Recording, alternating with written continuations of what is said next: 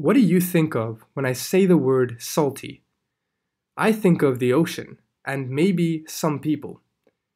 Now in this video, we're going to be talking about transpiration in halophytes. Transpiration means sweating, right? So sweating in specific plants, which are called halophytes. Halophytes directly means, halo means salt, and phytes means plants. So plants that survive in really salty conditions. Okay?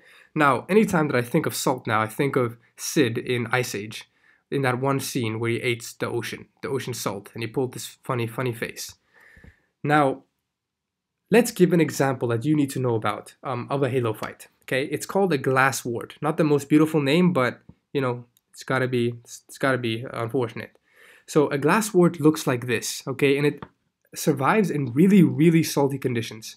So what we're gonna do is going to see how it's able to survive in really salty conditions. So when we look, let's look at a little bit of the stem and the root. Okay, so we're zooming into the stem and the root, okay, because the root is important in its mechanism of survival. Okay, so let me show you.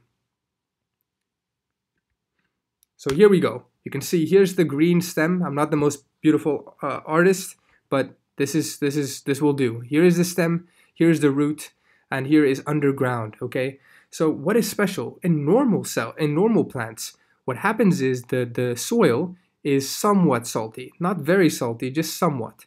So we know that water follows solute concentration by osmosis. So if the soil is really salty, then water will diffuse or leave the stem, the root, into the soil by osmosis down the concentration gradient of the solute.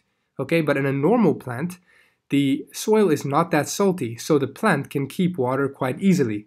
The water doesn't want to leave because it's equally salty inside compared to outside the root.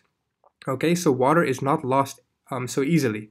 Now the problem is, in really salty conditions, such as the one this plant lives in, it is extremely salty outside. So you can imagine this represents salt, by the way.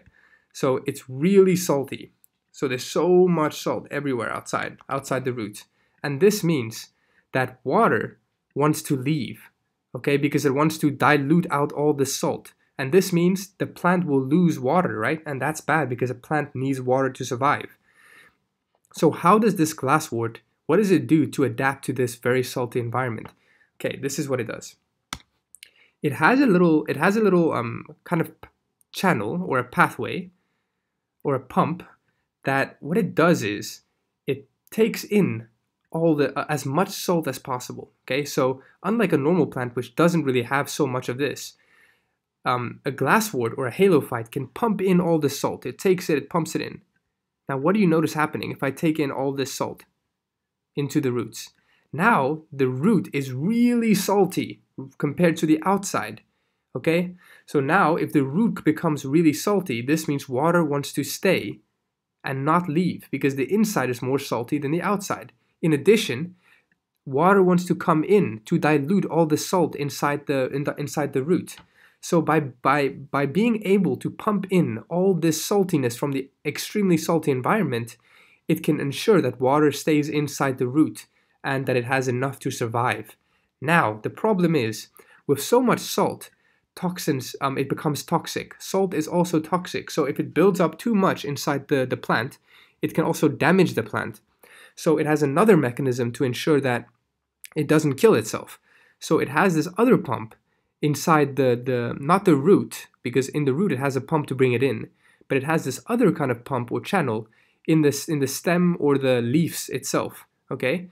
And what this pump does is it sends out some salt. So for example, the salt might leave now so that it doesn't build up too much and destroy the leaves and the rest of the plant itself. Okay, so that's pretty smart. So this is something that's unique about halophytes. In summary, they're able to use the salty environment and pump in all the salt to ensure that water doesn't leave into the salty environment but rather stay inside the roots so that it can use the water for photosynthesis later and growth and survival. So that's it for halophytes. This is all you really gotta know. So I hope this made sense.